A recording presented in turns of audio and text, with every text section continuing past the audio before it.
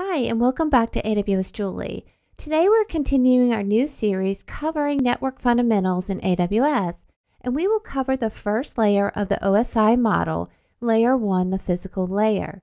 Please remember to share this video with anyone who may be interested, give it a thumbs up if you like it, sub if you love it, and let's dive in. So going back to the intro lesson and our local networking understanding, how do devices on your network communicate? Let's look at the devices that are on a typical local area network.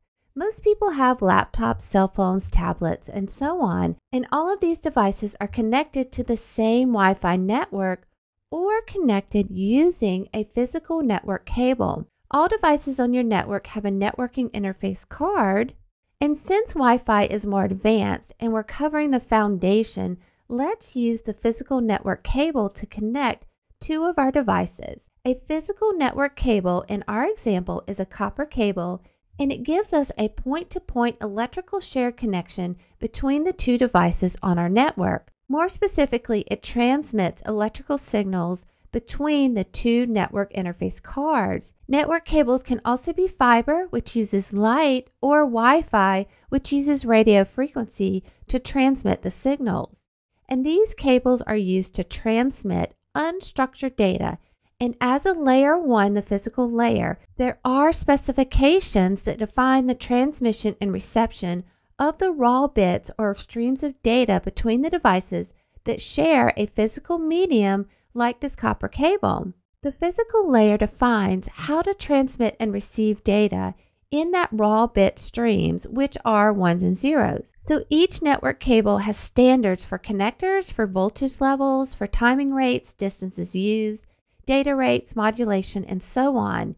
These specifications for the cable or the physical connection means that each device on the network has a shared understanding of this physical connection. For our example, the copper cable with electrical signals are being used, and copper cable has the defined electrical voltage for binary 1 and another voltage for binary 0. So one device on your network can transmit zeros and ones to another laptop that will receive this raw data, and this allows communication between the devices' network interface cards at layer 1. And when you have more than two devices on your home network, you can use a device called a hub to connect all of the devices in your network. So back to our previous example, we had two devices with network interface cards connected using a physical copper cable.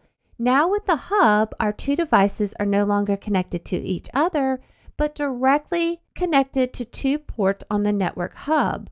Hubs can have many different ports, and for this example, we're using a 5-port hub. So each laptop has a port, and we could then use the other port as our network grows for a cell phone or a tablet, and so on. The way a hub works is that it receives data, and then that data is retransmitted to all other ports on the hub, and this includes any errors and any collisions. So at layer 1, the physical layer, there are no individual device addresses. Again, all data received by the hub is then transmitted to every other port. So layer 1 is using the broadcast median to send and receive packages. And this limitation of layer 1 is fixed with layer 2, the data link layer, and we're going to be covering that in the next lesson. At layer 1, two devices on the network can also try transmitting at the same time, which will cause a collision on your network. And collisions corrupt the transmission of data. At layer 1, only one transmission can occur. Layer 1 also does not support media access control, so there is no method of controlling which device can transmit.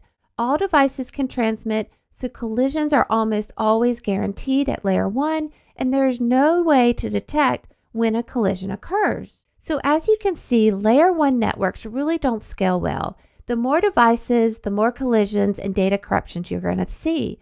But layer 1 is crucial because it defines how devices communicate at that physical layer. And to add more functionality to layer 1, we have the data link layer, layer 2, that runs on top of layer 1, the physical layer. And in our next lesson, we're going to dive deep into layer 2, the data link layer. Thanks so much for stopping by, and I hope to see y'all again real soon.